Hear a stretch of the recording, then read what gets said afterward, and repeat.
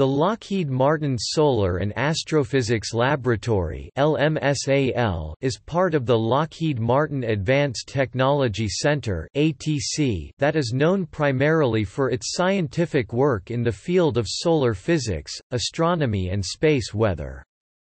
The LMSAL team is part of Lockheed Martin Space Systems and has close affiliations with NASA and the Solar Physics Group at Stanford University.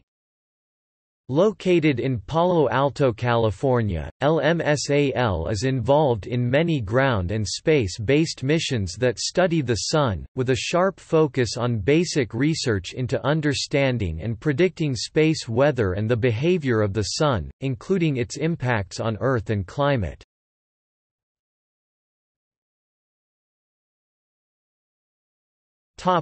Space weather.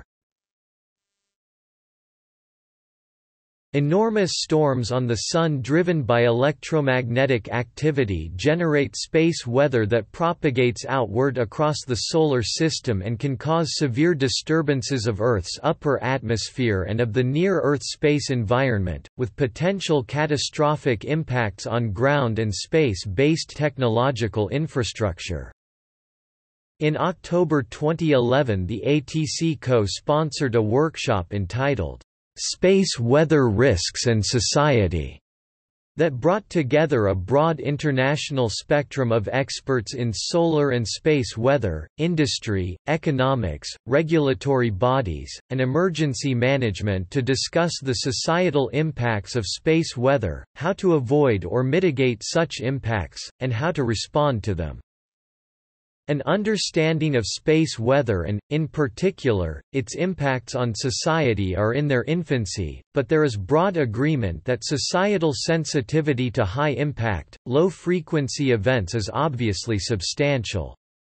Equally important is the need to thoroughly investigate how space weather impacts various components of our high-tech society, and identify the mechanisms by which it does so.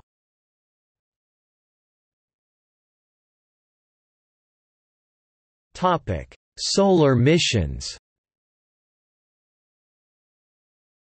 LMSAL has a 49-year-long heritage of spaceborne solar instruments including 1962 to 1985 at least 20 NASA-sounding rocket flights carrying LMSAL solar and astrophysics payloads were launched.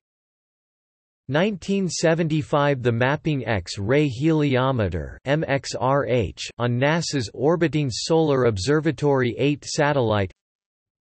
1980 The X-ray Polarimeter (XRP) on NASA's Solar Maximum Mission satellite.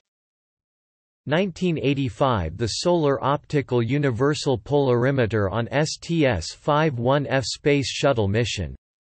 Dr. Lauren Acton of LMSAL served as a payload specialist, astronaut on the mission and operated the instrument during 2 weeks in space. 1991 The Soft X-ray Telescope on the Japanese Yohkoh satellite. 1995 The Michelson Doppler Imager on the ESA, NASA SOHO. 1998 The Solar Telescope on NASA's Transition Region and Coronal Explorer (TRACE).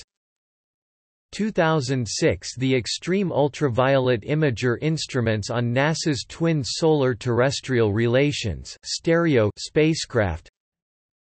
2006, 2009, 2010 The Solar X-ray Imagers SXI on GOES-N, O and P spacecraft.